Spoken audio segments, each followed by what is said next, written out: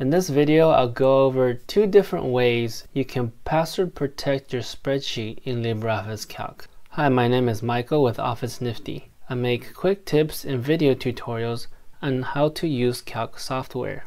The first method to protect your spreadsheet is just to apply a password to the file. The second method is to protect your sheet but still allow it to be viewed. So I'll go over the first scenario now. All we have to do is go to File and save the file. Save as dialog appears as usual, so we can give this a name. And the important part is here we make sure to choose Save with Password and hit the Save button. Now the Set Password dialog appears and we can type in a password. And then choose OK. Now the file is saved. I can go ahead and try to close this file.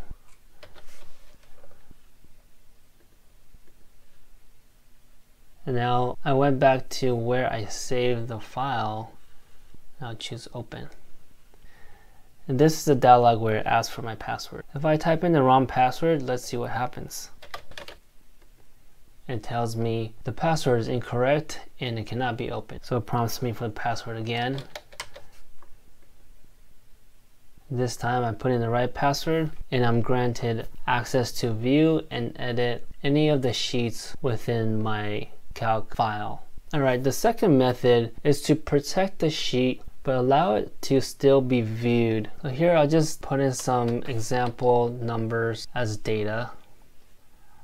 And to protect my sheet, I go to the Tools menu and choose Protect Sheet. Here the Protect Sheet dialog appears and I could put in my password. You could choose whatever you want to use, but make sure not to forget what it is. Otherwise, we're unable to remove the password protection and edit it after the fact. Down here we have some options to allow a user to have a little bit more permission even while the sheet is protected. So I'll just select a few of these. I'll choose OK.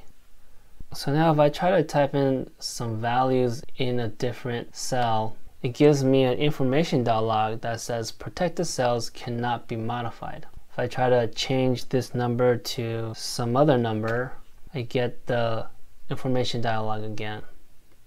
Now earlier I allowed the password protected to be able to insert rows. So I'll test that out. Insert rows below and we see I'm able to add a new row.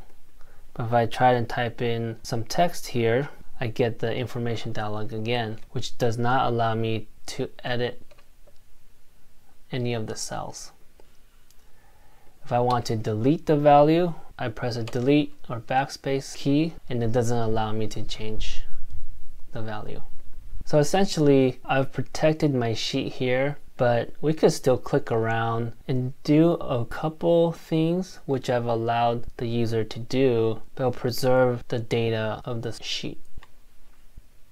Now I just added a new sheet and you can see the difference that sheet 1 has a lock icon next to it, signifying that it is protected. To remove the protection, I can just go back to Tools and choose Protect Sheet again.